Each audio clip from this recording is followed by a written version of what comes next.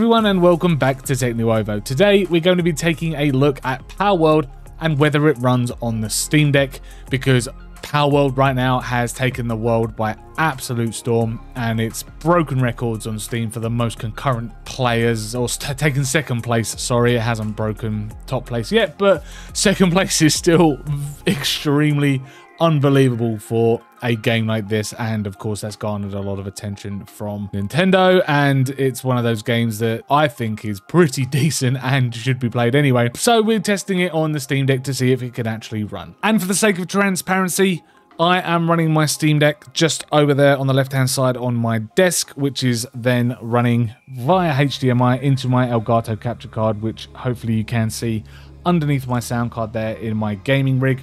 That is then running into OBS, where I am capturing my gameplay, and then also on my right hand monitor here I am previewing that window so I can see what I'm looking at the same time.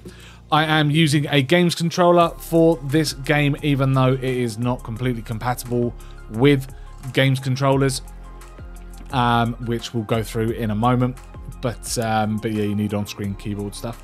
But that is the setup I am using to capture this video. So jumping over to the Steam Deck, I am going to go across to my settings very quickly, go down to manage, nope, go down to properties, and go down to compatibility, force the game to use Proton Experimental, because that seems to work the best for me.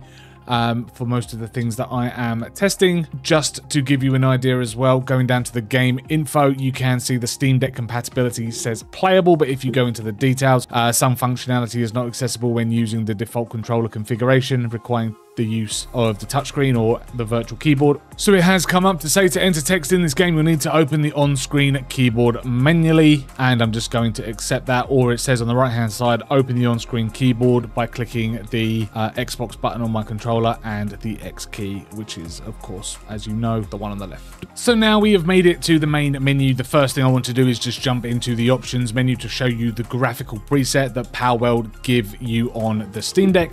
And as you can see, the preset is set to low, which gives you a full screen, a resolution of 1280 by 720. Of course, you can't help that because you're locked on the Steam Deck. I have turned VSync and motion blur off. Anti-aliasing is set to TSR. Everything else is set to a medium preset. Now, there is a couple of things that you can do to improve your frame rate limit, and that is to drop the anti-aliasing down to FXAA, or if you wanted to TAA. FXAA is pretty decent, that's fine.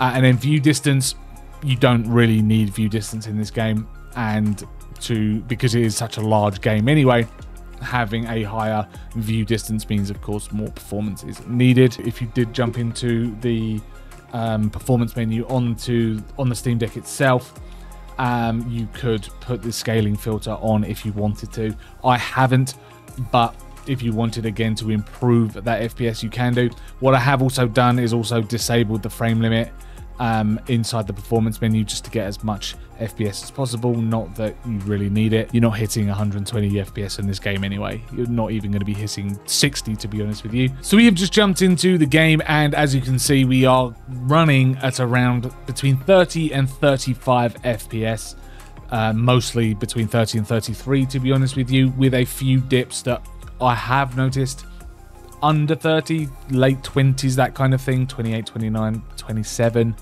that you can experience with these graphics settings. But for the most part, the graphics settings that we saw before jumping into the game, really, I would say personally going to give you the best experience in terms graphically. As you can see there, down to 28. But everything at this kind of frame rate is running really smooth, and even playing with the controller, moving around and moving the camera around, it's nice and smooth. Again, drop down there to 29. There is a couple of things that you could do to push the graphics even further if you wanted to squeeze as much performance out of this game as possible. I haven't put a max FPS limit inside of the game either, because what's the point? You could lock it at 30 actually to give you that solid, smoother frame rate, but you don't have to if you wanted to try and push it further. Shadows is a big one. You can set that to low just to claw back a bit more FPS from your game. but you are then losing a lot of detail for not a huge improvement. As you can see in base now, we are hitting sort of 30s, late 30s, 39, 40s then. So you could do that to your game if you wanted to really push that graphical like performance as much as possible, that FPS limit as much as possible. But again, it just now looks, if you have a look at that scene in front of you, it just looks extremely flat. Whereas if I put the quality of the shadows up to medium, apply those changes, it gives your game a lot more character.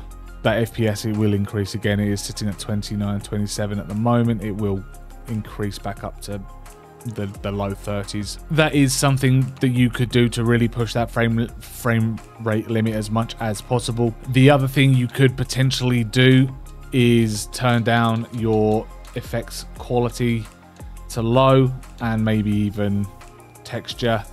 But if you turn down your effects quality to low, again, you're not getting much of an improvement. Up to 34, but then down to 28 again once things in the distance start having to load in the closer I get to them. 35 there, being closer to that one texture. 32 is 33, so it's not making a difference having that set on low. So why would you, when you can have a nicer looking game? And then with the textures, lowering that down to low again.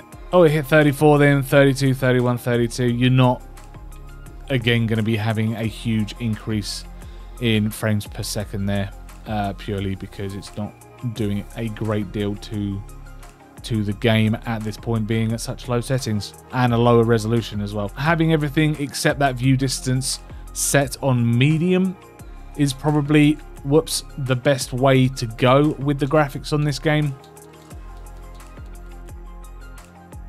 So get that back to medium, view distance on low, and then again the anti-aliasing on FXAA. I haven't gone really above that, and to be honest with you, I'm perfectly happy with the way this game has been performing at these graphics settings. It's not been really too bad at all, considering this game, the game map and everything I'm assuming the game has to load, is actually pretty major. And again, even in combat, yes, the frame rate has dipped a bit, which is really to be expected. Oh, my weapon is damaged, my armor's damaged, everything's damaged. There you go. I'll hit you with my axe instead. And no, I didn't want to bring you out, I wanted to capture the penguins. There you go.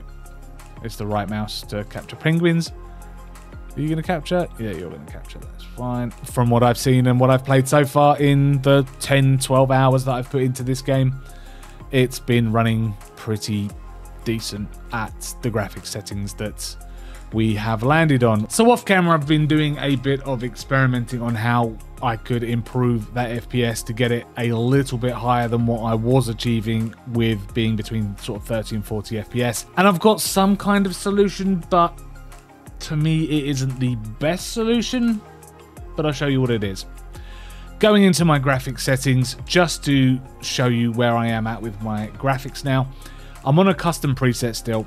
I'm at a windowed screen mode. I'm down to a smaller resolution, being 854 by 480, 854 by 480. Everything else is pretty much the same, being low on the view distance, and then every other detail is on medium.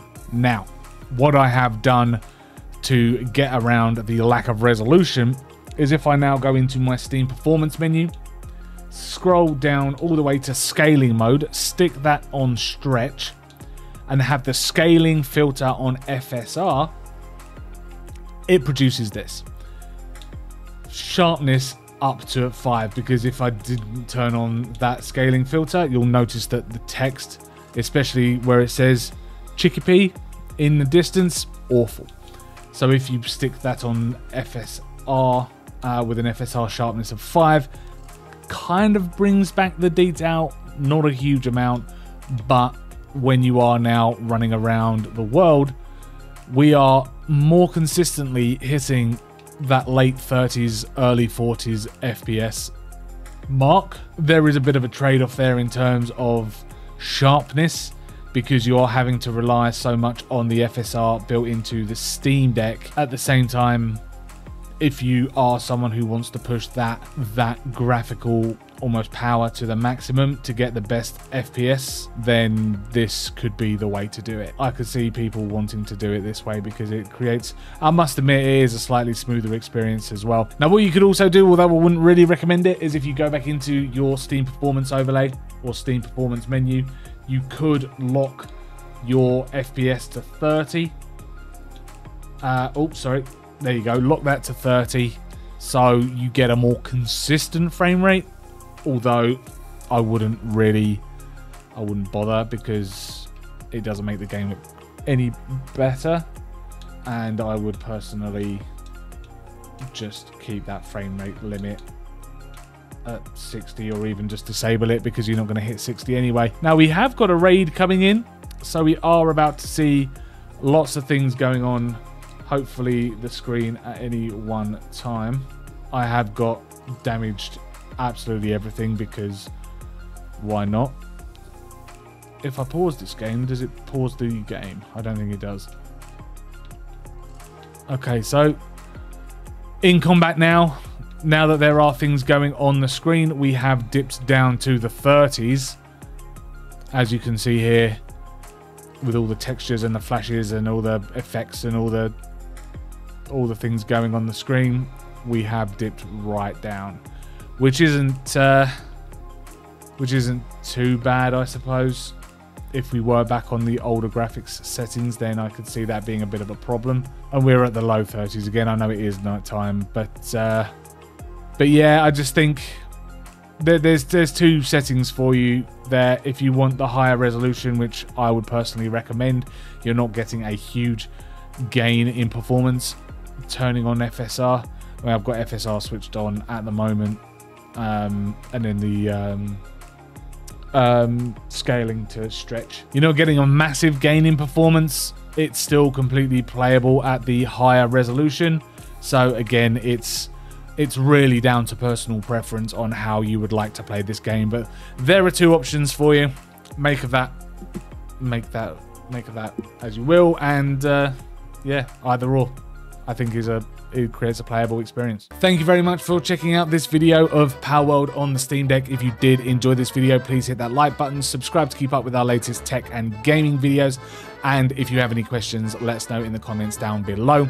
If you want to check out any of our other Steam Deck videos, there is a playlist for that. As I say, thanks very much for watching, and we'll see you in the next video.